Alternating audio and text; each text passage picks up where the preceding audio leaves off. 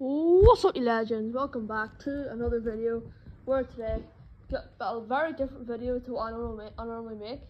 We're going to be doing a history themed video for like the educational purposes. We're going to be doing the lead up to World War I. Let's get right into it.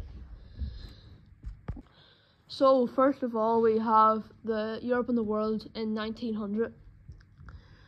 So we'll do Russia first. So the background of Russia. Russia is the largest country in the world. Well, right now, but in 1900, it was very, very poor. It had loads of land, but then loads was really, really cold. And then the ruler was Tsar Nicholas II, and their empire the Germans were jealous of the really high empire, so they decided Germany needed colonies overseas. So Germany were really jealous of Russia's empire. We'll get into that later. Then we got Germany. So in 1916, Germany was less than 50 years old, which is a bit crazy. Before 1870, there was no such country. Only a collection of Russia. Again, just a bit bonkers. Tsar Nicholas opened the Trans-Siberian Railway in 1901. That was a very big part of it.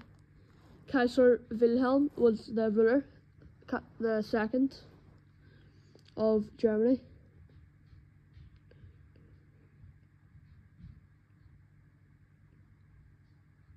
Then Kaiser Wilhelm once said that Germany had a place in the sun. They had the biggest population in the world back then. Now Britain, it was quite small, but the start of the 20th century, it was the most powerful country under Queen Victoria. She reigned until 1901. The ruler was King George V. They had the richest industries, the most trade, the largest number of colonies, and the biggest navy. Also, King George was the Emperor of India and a lot of other land overseas. So very big empire. Nice. Then we have the long-term causes of World War I. First of all, we have the alliances. There were two big alliances in the world back then. The Triple Alliance, which consisted of Germany, Austria-Hungary, and Italy. Then we've got the Triple Entente, which was Russia, France, and Britain. So that's alliances. Then we had imperialism. So by 1900, the British Empire extended over 5 continents, and France had control of large areas in Africa. The amount of land owned by Britain and France increased the rivalry with Germany, who had only entered the scramble to control colonies. Late and only had small areas of Africa. Then we have nationalism.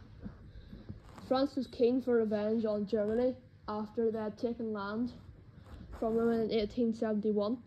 They wanted it back, and they said it had been stolen by Germany. In 1908, Austria-Hungary took over Bosnia. This angered the Serbians, who felt the province should be theirs. Russia allied to Serbia, and tension was very, very high. Now we have the countdown to war, which is basically a timeline. So first of all, we got the 20th of June, which is the heir of the Austria-Hungary throne is assassinated. The Austria-Hungary person that got assassinated was Archduke Franz Ferdinand. Check out my other video, it's going to be uploaded tomorrow about how he was assassinated. Nice. 5th July was the alliance between Austria-Hungary and Germany. They allied to take out Serbia. 23rd of July, Austria-Hungary issued a harsh ultimatum, which is basically kind of a deal or a compromise, I guess you could say, with Serbia, declaring war unless demands were agreed. Very high demands from Austria-Hungary. 28th of July, Austria-Hungary, with the support of Germany, declared war on Serbia. Peace talks were suggested by Britain, but never took place. Then 30th of July, Germany wanted Russia to stop, but they refused, like, because Russia was attacking Germany. So they wanted them to stop, but they refused. And then Germany had enough, so they declared war on Russia. 3rd of August, Germany declared war on France and invaded Belgium. This was the Schlieffen Plan. I'll get into that in tomorrow's video, maybe, as well. 6th of August, Austria-Hungary declared war on Russia. Serbia declared war on Germany. And then finally, 12th of August, Britain and France declared war on Austria-Hungary. So that was like the countdown to war. And yeah, that was pretty much it on the countdown to war. I hope you enjoyed that video. Yeah, goodbye.